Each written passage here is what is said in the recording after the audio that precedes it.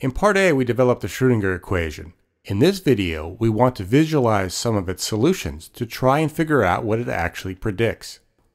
We let the computer numerically solve the general form in various two-dimensional situations.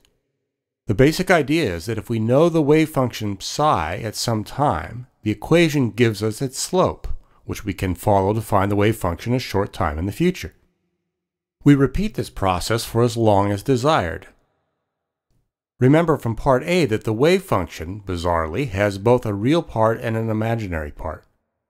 Our animations will be of the sum of the squares of these. In a classical theory, this would represent a wave intensity, like the intensity of light. In quantum mechanics, it turns out to represent the probability of finding an electron at some point in space. We begin with one of the simplest situations, the so-called particle-in-a-box scenario. We have a square box and we place an electron at its center. The walls are impenetrable, so the wave function is zero outside the box. Inside, the potential energy is zero, meaning no forces act on the electron. Classically, we would expect to be able to place a particle at rest and have it stay put. But under wave-particle duality, we know the uncertainty principle will apply.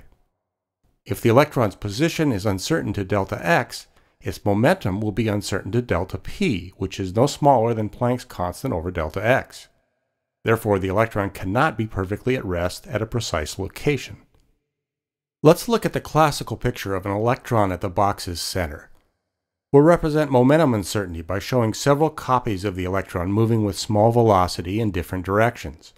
The result is a cloud of particles that slowly expands. Now let's look at the prediction of the Schrödinger equation. We'll represent the wave function probability as the color-coded height of a surface, viewed from directly above. To show small details, we'll greatly amplify the heights and chop off the large parts, which then appear white in our top view. So the white area is where the probability is very large, and the dark blue area has zero probability. We start with a broad wave function, meaning we don't constrain the electron location very tightly. This large uncertainty in position will produce a small uncertainty in momentum. So as the wave function evolves according to the Schrödinger equation, it slowly expands. Eventually it starts interacting with the walls, modifying its initially circular shape. Now suppose we tightly constrain the initial location of the electron. This should produce a large momentum uncertainty, and classically we'd see a rapidly expanding group of particles that would quickly bounce off the walls. For the quantum mechanical case, we start with a narrow wave function. It rapidly spreads, reflects from the box, and then produces a kaleidoscopic sequence of interference patterns. Now the obvious question is, what are we looking at here? What do these images physically represent? Schrödinger's proposal was that, quote, material points consist of, or are nothing but, wave systems. Therefore, the wave pattern we are seeing here is an electron. Period. Electrons, indeed all particles, are nothing but matter waves. Furthermore, he proposed that, quote, the wave function physically means and determines a continuous distribution of electricity in space, the fluctuations of which determine the radiation by the laws of ordinary electrodynamics. In the next video, we'll see that Schrödinger had good reasons to think this. In fact, he hoped that his equation provided a classical deterministic basis for atomic theory, in which there would be no wave-particle duality and no quantum jumps occurring at random governed only by probabilities. At the same time, he realized that, quote, this extreme conception may be wrong. Indeed, it does not offer as yet the slightest explanation of why only such wave systems seem to be realized in nature as correspond to mass points of definite mass and charge. And this was the objection raised by many other physicists.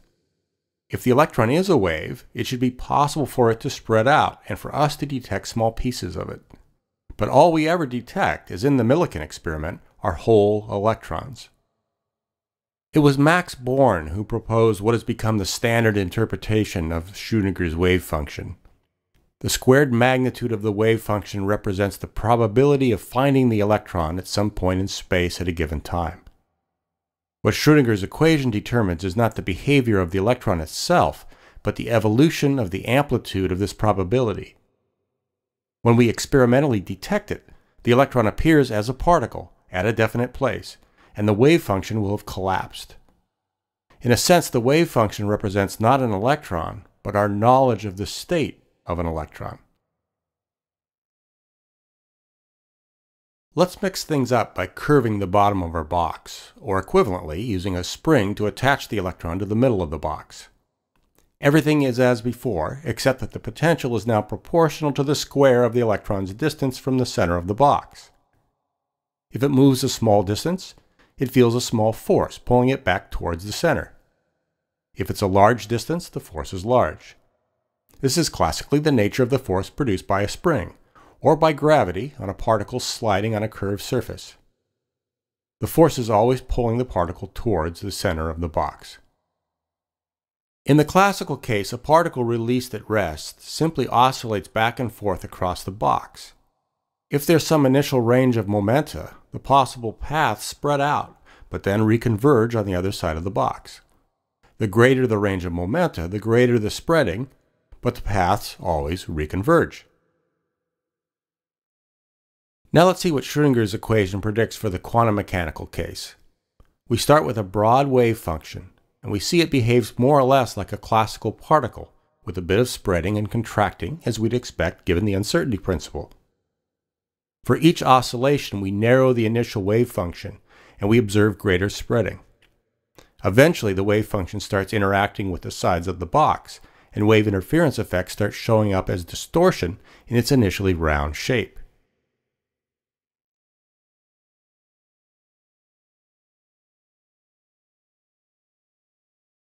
When wave effects become extreme, we've transcended the picture of a classically moving particle. We can see Bohr's correspondence principle manifested in these calculations. At relatively large scales, the behavior predicted by quantum mechanics corresponds to the classical prediction for a particle moving under a force. Even though the classical and quantum theories employ quite different physical concepts and mathematical expressions, at large enough scales they make similar predictions about the behavior of particles. It's only when we push down to very small scales that quantum theory strongly diverges in its predictions, and wave-particle duality becomes very apparent. Of course, it was behavior at these small scales that motivated the development of the theory in the first place. So quantum mechanics and classical mechanics are not two disjointed, unrelated theories. Instead, they represent two ends of a continuum. If the scale of a system being analyzed is really big, then quantum and classical mechanics give the same predictions. In this case, there's no need for the extra complexity of quantum mechanics, and we can think of this as a purely classical realm. On the other hand, if the scale is really small, then wave-particle duality becomes important, and classical mechanics fails to accurately describe our observations. This is the purely quantum realm, where Schrödinger's equation reigns supreme. The uncertainty principle is what delineates these extremes. If the product of the ranges of position and momentum is much bigger than Planck's constant, then quantum effects are negligible. This is true in the macroscopic world of our day-to-day experience. If, on the other hand, the product is on the order of Planck's constant, then quantum effects will be very important. Recall from video 4C how Bohr proposed the concept of stationary orbits to explain why atoms have discrete energy levels and don't suffer radiation collapse. De Broglie proposed that these were orbits in which fit a whole number of electron waves. The stationary state concept naturally arises in the solution of the Schrödinger equation without any additional assumptions. We can find certain solutions for which the wave function intensity, the probability distribution for finding the electron at a given place in space, doesn't change with time. As we discussed in Part A, these are the solutions where the electron has a well-defined energy. Here are some of the stationary states for our curved bottom box. This is the lowest energy state. It's the quantum state that most nearly corresponds to the electron being at rest in the middle of the box. The next lowest energy state has two lobes.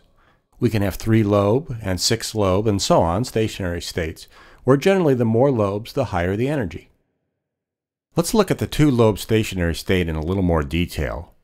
This image tells us that if we measure the position of the electron, it will most likely be in one of the two reddish regions. But we can't know which one. Likewise, although presumably the electron is oscillating back and forth, we can't know which direction it's traveling in at a given time.